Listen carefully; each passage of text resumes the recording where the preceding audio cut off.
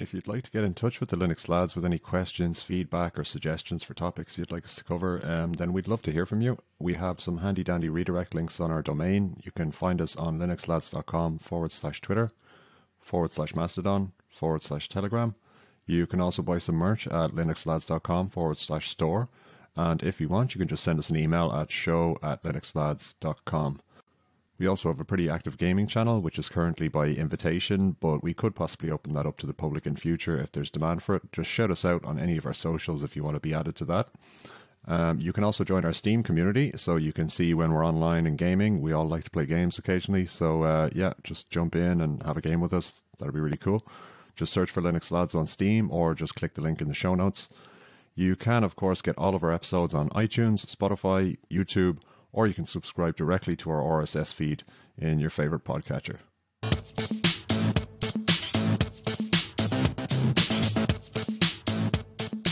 Hello and welcome to the Linux Lads. This is the only Linux podcast that always gives you your money back. As usual, I'm Shane. I'm Conor. And I'm Mike. And yeah, as I said, we're the Linux Lads. Today, we're all feeling the January blues, the cold blues a little bit, so we're just going to have a little chatty episode. We're no interview, no discussion, no nothing like that. We're just going to talk about what's been happening this week and, you know, see what happens. First up, very interesting little story. Godot gets 120 grand in grant money from game developer Kefir. Kefir, am I saying that right? I honestly have no idea. I've never heard of that game developer before.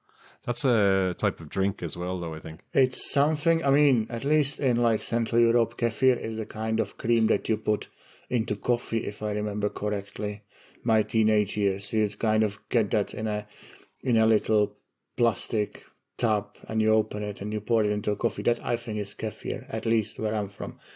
Don't know what it means anywhere else. But in here, it's apparently a game developer that's behind games like... I have to find out because I don't know games. Day on F, Grim Soul, and Frostborn. At least those are mentioned in the Gaming on Linux article, so thank you, Liam. Is it pronounced Liam or Liam? Liam. Okay, thanks. Yeah, so thank you, that guy. And yeah, so basically he reports that announcing that Godot Engine is getting $120,000 as a grant from these Kefir people who use it to prototype games. So it's awesome. Open source project that's obviously giving a great value to commercial enterprises, and hopefully this will make it even better. I think they have got an upcoming Godot 4 release, don't they? Yeah. Soon with some kind of with a lot of improvements in it. I think it's going to be time for me to check it out again. Absolutely, yeah. I've been following the Godot project for some time. Like it's just a really interesting project. I actually went to FOSDEM a number of years ago, and I actually spoke to the developers at their stand. And I got a Godot T-shirt, and that I still wear to this day. Yeah, it's an amazing project, and it's especially what I love about it, not just that it's free and open source, but that the way it's done is very accessible for someone like me, a bit of a code Luddite. For someone who isn't terribly proficient with code, like it has an understanding of the concepts and all that kind of thing, but isn't a coder. But so it's actually quite accessible, like the how it's structured, like the node system that they have in Godot. I find it really interesting, and it's all instances and stuff. It's all very object based. I think that's why they use it for prototyping, because you can whip up something fairly quickly with the interface they provide and with the easy to use, aspect of it. I've seen mobile app development in it because you can export an APK from it if you have the right libraries, which is really interesting. I've done that once. I've developed. Elisa, developed is a strong word for what I did. Elisa wanted a bingo app that I'm not sure if she ever used, but just something like more like a soundboard than anything. You hit on a in a great. You probably know better how bingo works than I do. I've never played it, but you hit on the bingo, yeah. In the tile with the letter with the number, and it says something like a number 9, whatever. So yeah, so that's my that's the total amount of my Android games development, but I did it in Godot, like 6 years ago. Maybe Kefir should support us on Ko-fi. Nice one. Getting those people, these companies supporting open source is always a good thing. I mean, it reminds me of all the dollar bills, that the Blender Foundation or the Blender application is getting, because all of the graphics developers and game developers are like the big ones are supporting and injecting money into Blender. Now it seems to be that it's a small bit of Godot's turn. Yeah, it's a whole ecosystem. Exactly. It's the whole ecosystem. It's always great to see. I mean, they're giving back because they themselves are obviously making money off selling games, and then it's kind of giving back to the people that support them. So if they're using the Godot engine, then by all means, send money back their way. I do not know if it's a once-off donation or is it recurring. Are they committing to do kind of something like the sponsorship model, where it's like a bronze sponsorship or silver sponsor or platinum sponsorship that Blender seems to be having, where it's a recurring thing, but I don't know if it's a once-off or not. I'm scanning the article to see if it mentions it, and I don't believe it does. But either way, it's always good to see. It looks like one-off, but it's stark contrast, right? So these people, these Kefir people, who I've heard of some major. If you were a very rich major game studio, I would have heard of you. Like, I know who EA are, right? But these people I've never heard of. That means that they are not the richest game studio ever, and yet they feel it necessary. Like, they feel it gives them value to drop $120,000 on an open source project. Contrast that with Amazon, who has got infinite money, or Apple, or Google, and yeah, they are something. But like Amazon, who's been constantly in the news throughout the last few years for kind of, let's say, abusing open source licenses and basically borrowing other people's projects, putting it on their infrastructure and making it so that the other people can't make money off the project anymore because it runs for free on Amazon, and Amazon maybe they are contributing upstream, but they are definitely not paying for it. So it is interesting that in game development and in design, like where Blender is, there is a lot of money being handled to at least these two projects. And whilst in like web development, that doesn't seem to be the case. Maybe somebody has got different, maybe somebody has got a different experience, and maybe somebody from Amazon can write to us and tell us, no, look, we've donated $2 billion to SSL because we found it behind the couch or something. But, it's amazing that there's a lot of money from these small developers. I think it actually trickles down as well, because I heard, the Blender springs to mind just from the fact that I don't know if they did what I'm about to say specifically, but they spring to mind as the most token example of open source development getting loads of money.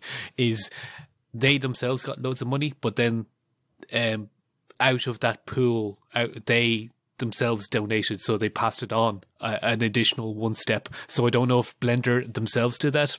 I think I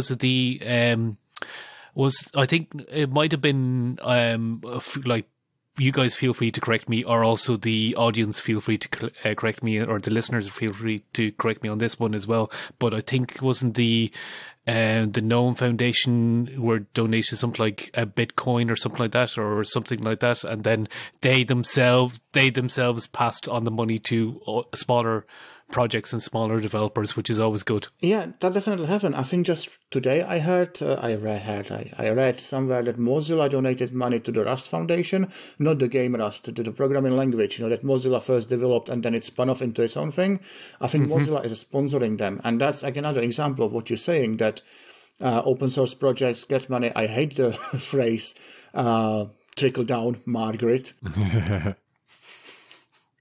I love the fact that you're using every word but use the word trickle down. It moves on to the next project in a hierarchical way.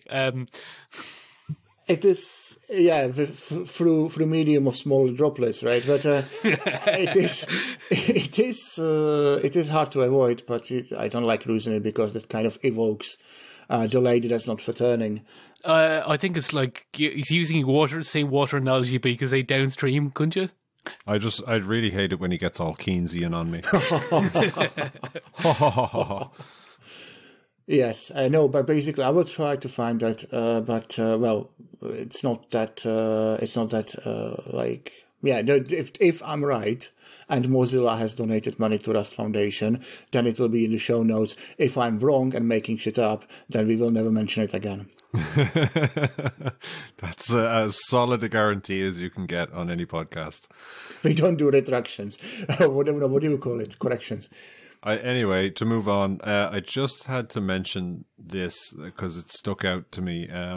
Good old Wimpy, Martin Wimpress, friend of the show. He's been on the podcast in the past. Mm-hmm. Met him in person many times. Lovely fellow. Shared beers with him. Very nice fellow. Salt of the earth. I shared a very severe hangover with him one nog camp. Well, I don't actually think he was that hungover. I think I was doing all the work. But yeah, he's Ubuntu Desktop Leave has announced he's leaving Canonical. Oh.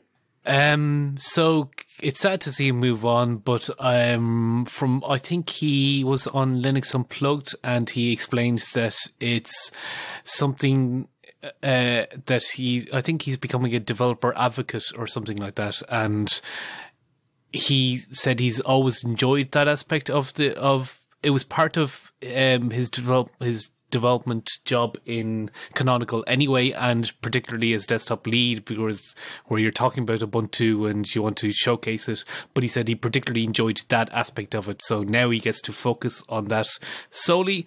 And I believe it's some kind of new starter company or startup company that's based in the States, but they say that he said that all of their workers are remote anyway, so they can work from anywhere around in the world. But I think their physical offices are in the States. I wish him all the best of luck. And there's rumours as to who's going to be just rumours circulating, just idle speculation. No names have come out of the pot just yet as to who's going to be his replacement. But he said that it's actually quite unusual that all of this is being talked about anyway, because he's well known to the community, so maybe that's the reason why it's all being talked about. But he says, if you imagine, these kind of things don't tend to make news, but I think he thinks it's making news because he was just so well known to the community anyway. Him being a podcaster, a fellow podcaster, being on the Ubuntu podcast, he appears on various other podcasts, including our own. Yeah, we made him famous. Let's admit it, right?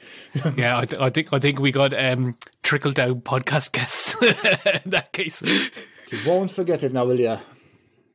So Jingos, or JingoS, I guess it is, the Linux tablet distro releases its first alpha build, and actually looks kind of interesting, because it's the first Linux distro targeted at tablets specifically. Is that alpha build going to be forever young? Oh, lovely. God. You know what? You're old because you said it, and I'm old because I got it. Yeah, it was not even there was a bit of a screw on this one. I didn't even get the joke. I don't know if I was meant to get the joke, but I didn't. But you see, there was this thing called the 80s.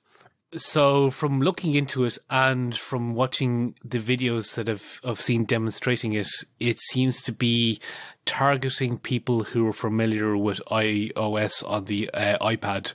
As in their usual workflows where they normally swipe down from where their normal gestures, those kind of things. So people who have that kind of muscle memory, they would seem to be able to transition somewhat seamlessly over to this once it becomes a final release and becomes stable and so on, which is smart because unfortunately to a lot of people, I'm not one of them, but to a lot of people, iPad and tablet are interchangeable. Doesn't matter who the manufacturer of. I have this Samsung iPad. No, you don't. How I hate that. Oh, how I hate that. But yeah, so it's very smart.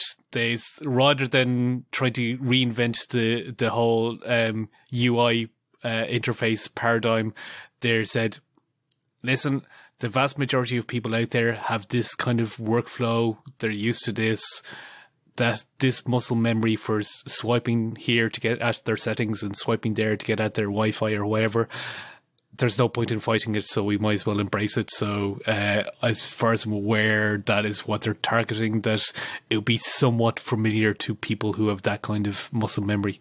They have to be very careful, otherwise Apple will slap them with a lawsuit. I pretty imagine Apple has got this pretty much fenced. Yeah. As someone who very much has that kind of muscle memory, someone who's a big fan of tablets, yeah, this is amazing news. Like, really, really great. I can't wait to try it out. I know my girlfriend has a shitty Android tablet that I bought her for a birthday, and then it was just nice. I just made a crap decision, and you know, it wasn't what she needed, and yeah, so it's just kind of, and I even said to her last week, I was like, maybe I could put Linux on your tablet, and she was like, yeah, all right, I don't care. But and then but basically, yeah, I'd be very interested in trying this out, because I treated myself last year mid-pandemic, or mid kind of initial lockdown back when it was cool, to a very sexy Samsung Tab, like 10XZ Ultra or whatever, I don't know. I honestly don't know the model, but yeah, really, really fancy-ass Samsung tablet. It's like the equivalent of an iPad in screen resolution and everything, all that kind of thing. I would be very, very reluctant to flash that because it was so expensive. But yeah, if I can get my hands on that old crappy Android tablet that's laying around the house not being used, then I will certainly give this a go. This one has got this, from this OMG Ubuntu article, they quote 2 reference tablets, or devices, actually, not tablets, devices for this. That means these 2 devices are where the operating system works its best, right? And one is the Surface Pro 6, and then the other one is Huawei Mate Book 14, which, if I'm not mistaken, are both kind of hybrid laptops. Now, I have a hybrid laptop, and I don't have a fancy Surface or a Huawei Mate Book. I bought a little cheap thing from Alibaba, and I can tell you that if you want to, it's not just about the user interface, which obviously need to be adjusted for touch. But like, you have to make sure that when you take the thing, you open it and you twist it around so that suddenly from a laptop you have a tablet, that it understands that it's a laptop mode, and that the keyboard, for example, and the touchpad don't stop working. So that they stop working, because otherwise you grab it and you are touching the keyboard and you are still pressing the keys and they are still doing things, right? Is that added functionality that they need to figure out for it to be perfectly usable as like the Surface 6 when you have Windows on it, right? Another thing is, I don't know if this is normal with Linux tablets, but my thing, when I turn it around, that means that the gyro kicks in, or whatever you call it, and it's meant to turn the screen around, it goes black for a second. So it's not like in Android or iOS where you have a smooth transition. If I don't remember ever. Well, anyway, 1 second. I think, let's not test in production, but you have a smooth transition where, on Android. It basically kind of animated transition where everything turns from portrait to landscape and the other way around. This blacks out for a visible amount of time. I remember when Android used to do that, though. Yeah, it's I can't imagine this being like, at least to me, that's a major disturbance. I remember I had a phone where you actually literally had to push a button to change the portrait. Yeah, but that was like 2010, right? In other news, GNOME 40 has been released. GNOME, whatever takes your poison. Well, it hasn't been released, but it's certainly been previewed. And they're creating a lot of anger and burning pitchforks and everything like that in the community, because they've changed things yet again. Mainly the burning pitchforks is the whole of, is now, rather than the multitasking view being vertical, it's now horizontal, which I don't particularly mind. I haven't really used the multitasking view that often. Anytime that I'm in anything that's based off GNOME, I just tend to drag the windows around like I normally would on just on one screen. Even the workplace switching and stuff like that, I just don't tend to use them. Even on Android, I just don't tend to kind of like very task focused. I'm like, yeah, if I need to, I'll drag things to one corner or whatever. But once they're on my screen and I can see them, then that's how I interact with them. Yeah, if my something else was on another screen, I'll guarantee you I'll forget about it, and then the only time that I'll be aware of it is when I want to shut down the operating system and they're like, did you know this other thing is open? And I'm like, oh yeah. So yeah, I don't tend to use those workplace space functionality on any desktop environment that I'm on. In fact, in any time that they enable that by default, I literally, first thing I do is I right click and I go and go, no, and then get rid of. Like, I do use it myself, but not as much as I used to. Yeah, it's only when I'm doing something that I really, really have to concentrate on and I need to switch between things very easily, then I will use it. So I'll have a workspace for X and a workspace for Y, but I'll never go more than 2 usually. I can't imagine my life without them, but I have a set amount. Like GNOME does it dynamically. I have 4 because I'm on KDE. I think there's a hack to have 4 to have dynamically allocated workspaces, but I don't need that. But the GNOME thing, I think it breaks some people's workflow, specifically if they have like 2 monitors. So you had, or 2 or 3, right? So you have, GNOME does the one thing that it locks. So if you have 2 screens, you have a main screen, a secondary one, and it locks the secondary screen. So you only have dynamically allocated workspaces, I think, only on the primary screen.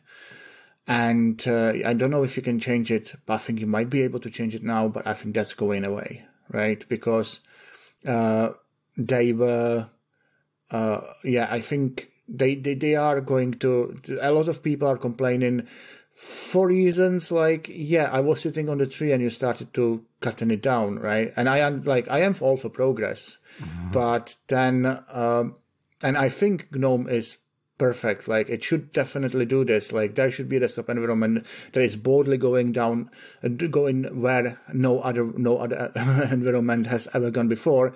And I'm pretty sure there is space for like designers and developers who are not worried about losing a few users here and there. What is the problem is that we also need something that the user or the users also need something to be able to rely on. So there should like be 2 GNOMEs, like one, the stable one that's never changing, like something that you will see on every Ubuntu, and then something that's like out there with just the hotspot of ideas that's constantly changing. Not saying that it's not stable, like I'm not saying that it's not meant to be working all the time, like glitch free, but with new ideas, new design, workflows, that kind of thing, right? But yes.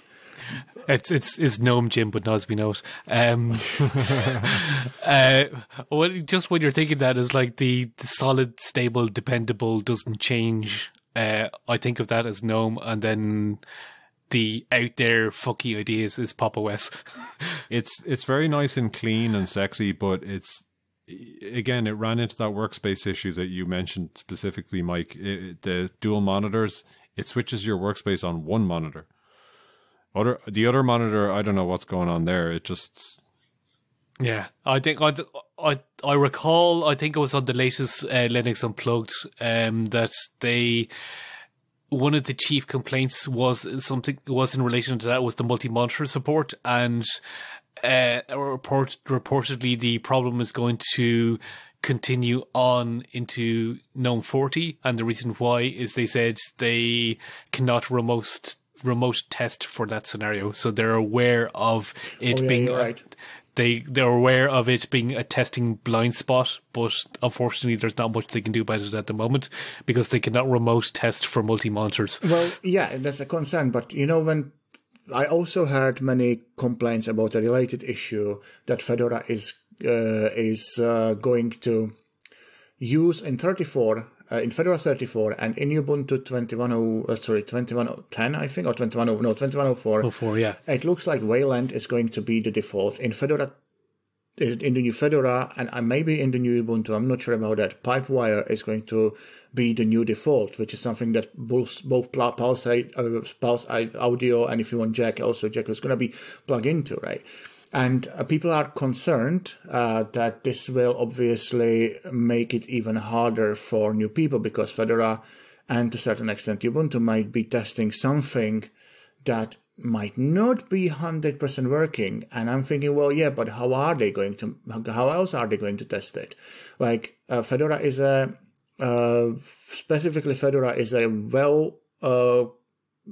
popular distribution that has got quite a lot of users. I assume, we never know the numbers, but we assume that it's very popular, and we assume that Fedora users are a bit more technical, like above the average, right? At least I do. So I think and that they like the kind of fast pace of development. They like to be able to be on the cutting edge of things. Otherwise, they'd be running something else. So it's exactly that place exactly that kind of production where they, in my opinion, have to test it. There is no other place for them to do this.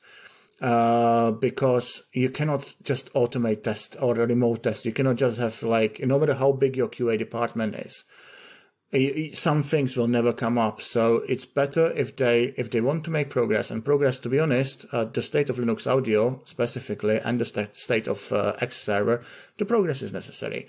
And we need to be able to test it, and Fedora are going to test it for us, and you Fedora users like me are going to test it. So I think that's fair, if they add something, if there is a massive pushback against the GNOME thing, if everybody and their dog will say, no, I'm leaving GNOME, then maybe the GNOME developers will kind of go back to the drawing board and say, I don't know, well, maybe we just go back horizontal with those, or vertical. I don't know which one is which now. Anyway, rant and... So that about wraps it up for this fortnight. We'll be back in 2 weeks. Same bat channel, same bat time. Exactly. As usual, I've been Shane. I've been Conor. And I've been Mike.